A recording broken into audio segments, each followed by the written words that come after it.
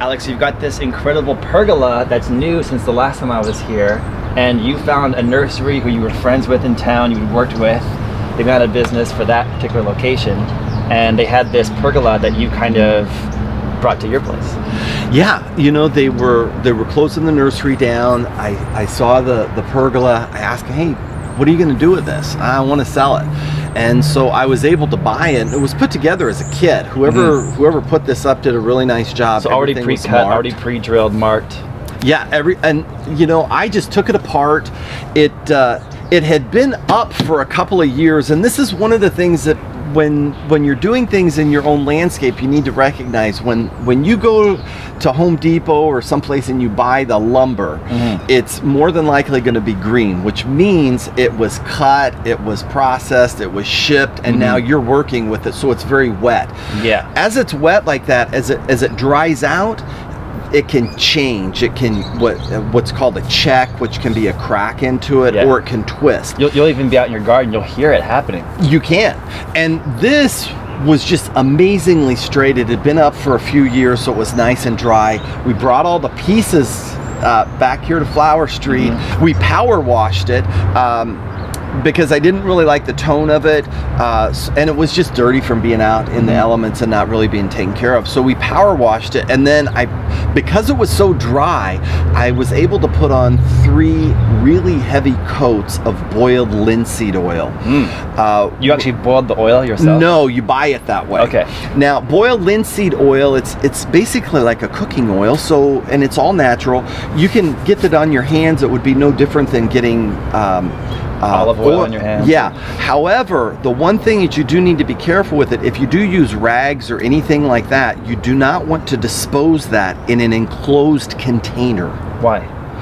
Because it generates a lot of exothermic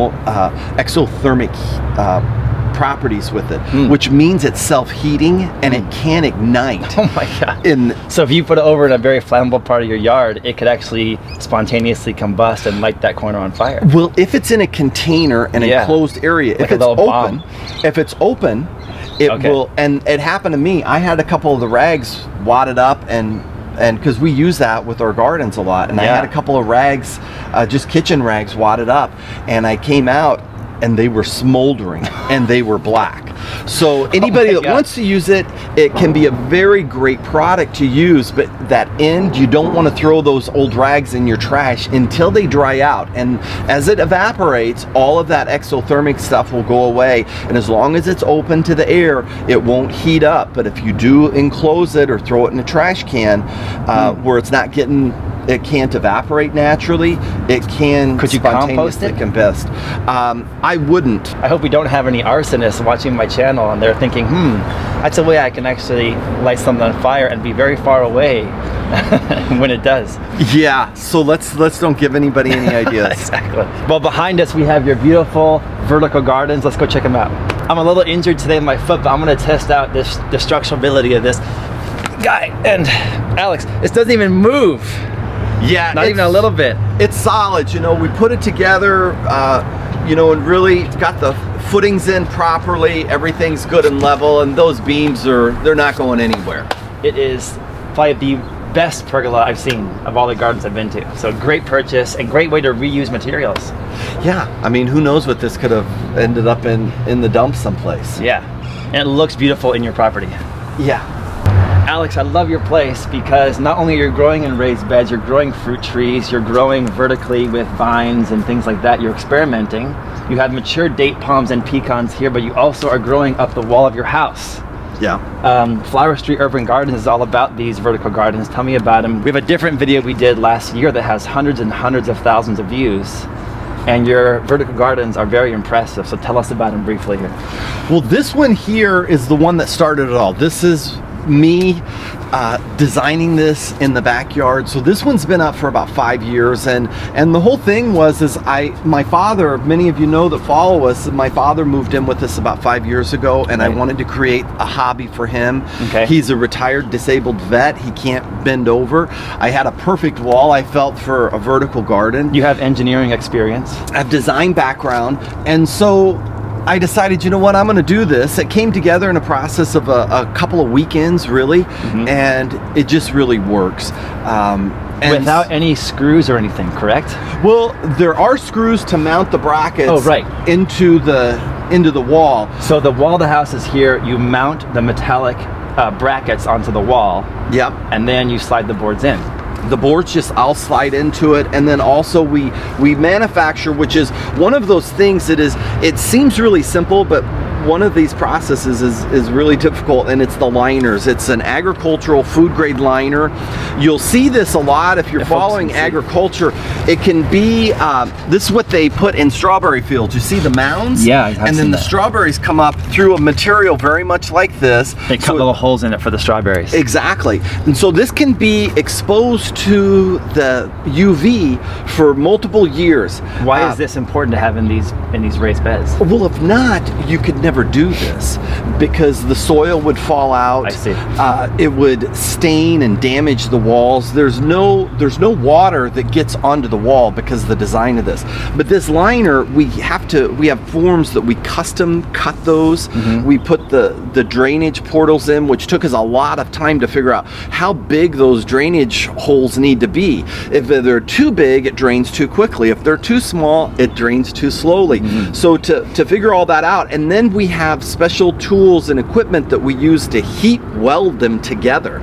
So basically, it's an enclosed liner with drainage ports at these areas, so when it drains out, it will make it sure that it stays within the unit, so whatever it's on, it will not get wet. And you had them stacked in a way where the top one will water into the next one and next one, and then on the ground you just plant things in the earth. Exactly. So you're actually using the water very efficiently, and it's not going to rot the house because none of that gets wet. Because you have this liner against the back part of it as well. Exactly, and when it drains out in these areas, what happens is the water could drain and it could get behind the liner or behind the wood, but this ensures that when it drains out of these drainage ports here, that it stays inside. And what's really great, when we first do an installation, we put a slow release organic fertilizer in every level. But from that moment forward, what we tell our customers to do and what we practice here is we only put the fertilizer on the top level. Because it's basically going to run a compost tea through the unit. Right. And so all those nutrients from the top level will end up in these lower levels. So where trickle-down economics might not work in American society, it is working for your vertical gardens. It does in vertical gardening. Yeah, that's pretty cool. And tell us some of the plants you have on the top layer today. You have Swiss chards, lemongrasses, all kinds of stuff up there. We have all kinds of, around here it's primarily Swiss chard and the lemongrass. And what we like to do with this is, because it's higher, we want to have things that can easily be harvested there without having a ladder. Then we just taken out some lettuce that we had consumed and put some more lettuce in. This is a really cool, interesting plant. It's and you probably tasted this before. It is Mexican mint. Wow, that's very nice. I like that. That has an amazing... It's almost like minty licorice-y combination. It is. It has, to me, it has a very strong licorice taste to it. It's great in garnishments. It's just a fantastic product. Now, also in this application, one of the things that in our other beds, if you look in the bed behind us over there, that one wasn't protected. It got a cold snap, but what's unique about this is it gets the warmth off the house. So we still have... So tomatoes elsewhere in your property have taken a hit from the frost, but these ones are still going strong. And it's January 15th or something today. Yeah. That's amazing. And so in this, there's microclimates sort of within microclimates when you're doing vertical gardening like this. That's the best tomato I ever had in my entire life. Really? Of course. They are fantastic. I mean, the soil is really nutrient dense.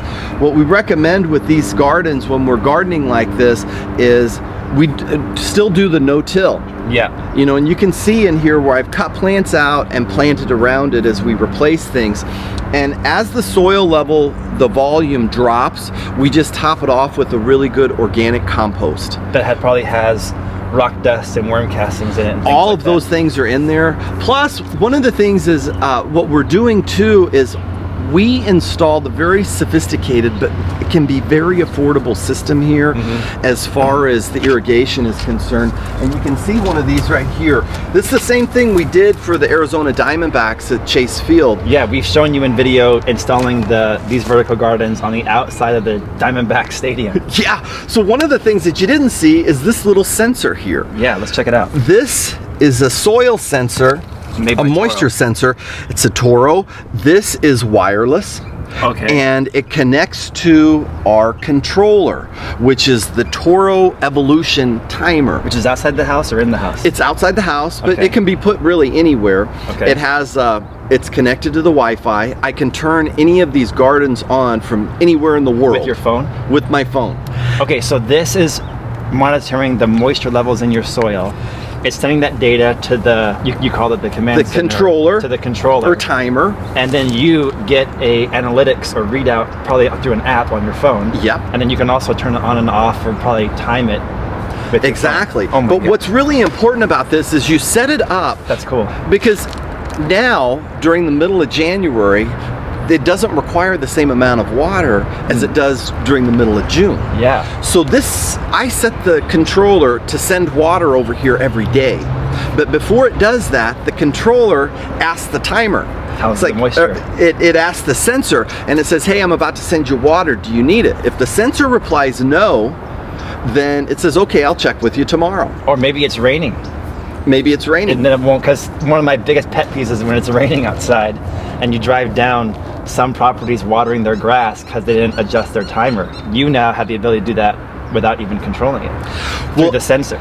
It's really important, and because again, we're here and we have flood irrigated property, but I like green grass. I like pretty. I actually have these soil sensors in the lawn as well. Wow. So when we get the flood irrigation throughout the summer, there's times that the irrigation just never comes on. But when it needs it, then it will come on. So all of that kind of stuff is set up automatically. It's affordable system. What's really great about this Toro Evolution system, it comes as a basic 4-station controller, and then you can purchase and add these different modules on it for the Wi-Fi. They do have a weather station that you could apply to it, but here in Phoenix, I didn't feel that the weather station was really that important to me. The soil sensor was what was really important. And you have to use one or the other. So in certain areas of the country, maybe the weather station is going to be best, but for these applications, I have the same soil sensors on the street as well. So everything is automatic, and then plus we have and you may want to see this injection fertilization system. So you showed us at the Diamondback Stadium, but you have one here as well. I have one here. So, because you're installing these vertical gardens for people, businesses, restaurants, the Diamondbacks, anybody who wants them. Yeah. But you're also feeding fertilizer, liquid organic fertilizer, into the irrigation line. Yeah. Let me see that. Let's see it.